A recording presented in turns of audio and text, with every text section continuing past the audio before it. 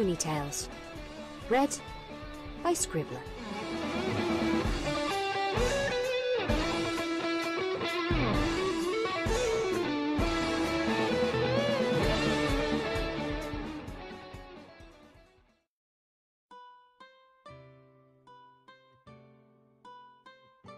Matchmaker, Matchmaker by Abalidoff. Hi, AJ. Applejack swung the door open a little wider and smiled. Twilight, can I help you? Yes, actually. Well, don't just stand there, come on in. Applejack led the way to the kitchen and pulled a couple of bottles of cider out of the icebox. The Apples were only now experimenting with bottlery, but the idea had proven extremely popular with the town. I need to borrow some kind of eclectic things from you, Twilight said. And I promise to tell you what they're for eventually, but not yet. That's a bit ominous, Twi. I know, but I promise it's not anything bad. All right, then. What is it you need? A piece of your sturdiest apple wood, about the size of my leg. Also some fresh apple cores if you have any around. Oh, and, She paused and seemed to be looking everywhere but Applejack's eyes. And? I'm not sure how to say this. You just started using new fertilizer on the orchard? That's right. Milk and manure gets pretty old after a while. The new fertilizer. Twilight's voice dropped to almost a whisper. Applejack wondered, briefly, why she was being so odd about this one part of her request. Does it have phosphorus in it? Sure does. Fortified with a bunch of other elements, too. Twilight sagged with relief. Oh, right, good. I'll need some of that, too. Probably about 2 pounds worth? Why? Applejack stopped herself just in time. She trusted Twilight to tell her what she was up to, eventually. No reason to pry now. Yeah, I can get that for you. No problem. Do you need it now? No, whenever you have the time is fine. I know you're busy, and it'll just be another excuse to say hi. Oh, Twi, you don't need no excuses to say hi. She hugged her friend goodbye, completely missing a spread of blush across Twilight's cheeks.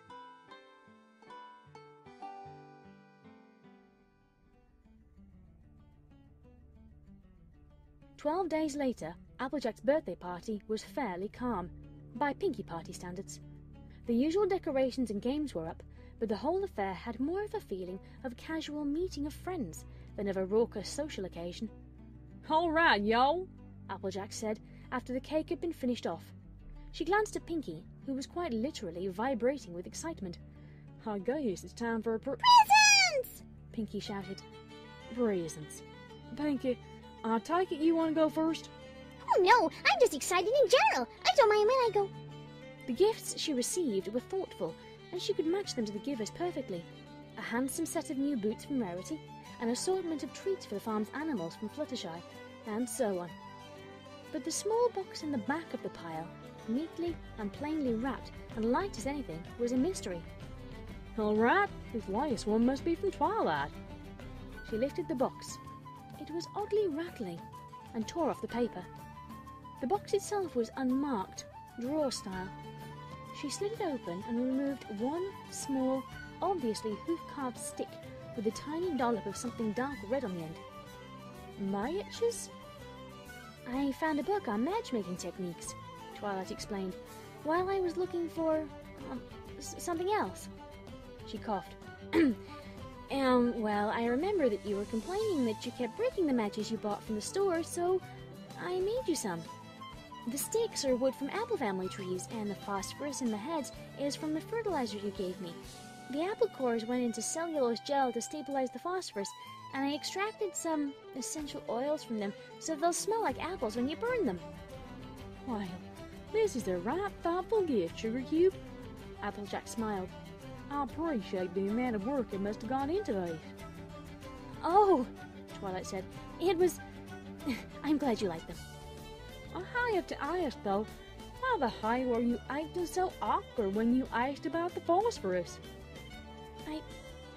I was afraid that you'd think I was making fun of you.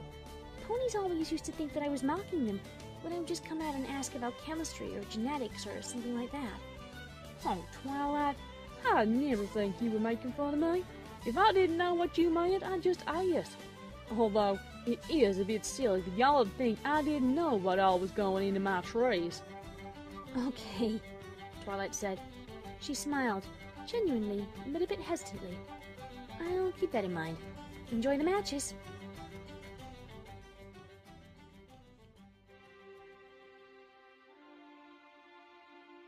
The party was wrapping up. Rainbow Dash had already taken off, and Fluttershy and Rarity were helping Pinkie take down the decorations. Applejack pulled up to Twilight, who was using her magic to pull streamers off the walls. Now, Twi, she said, you want to tell me why you were looking up a book on matchmaking? Well, you know, I'm interested in all sorts of historical technology. Nope, you're lying. Twilight's head sank. I was reading every romance book I could find in the library, and that one had gotten misfiled. You want to talk about it? What's to talk about? I've got a crush, and I'm too scared to do anything about it. Applejack leaned forward and nuzzled Twilight gently. And that crush wouldn't be on little old me, would it? Twilight blushed so hard, Applejack thought she was going to ignite like a match herself. How did you... I know a bit more about making matches than you might think, Twi. I know it stinks of high heaven for an awful long time, and you must have taught yourself whittling besides. So you must have done it away from the library, and that all adds up to one heck of a lot of work and time. I know the lengths you go to for your friends, Twilight Sparkle, but that kind of effort says crush. Well, Twilight said after the shock wore off, now you know. Now I know. Applejack kissed Twilight on the cheek. And it seems to me like you just lit some kind of fire. See you around, sugar.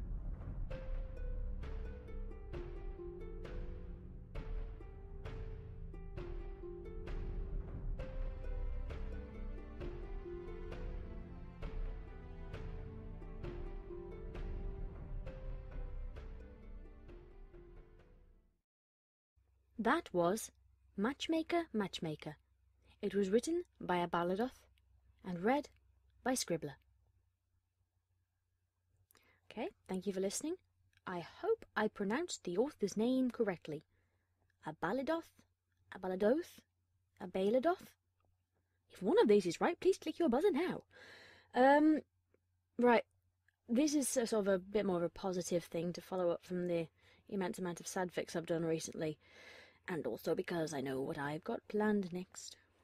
Apart from that, I don't think I have anything really significant to add. So, be lovely to each other, and good night, everybody.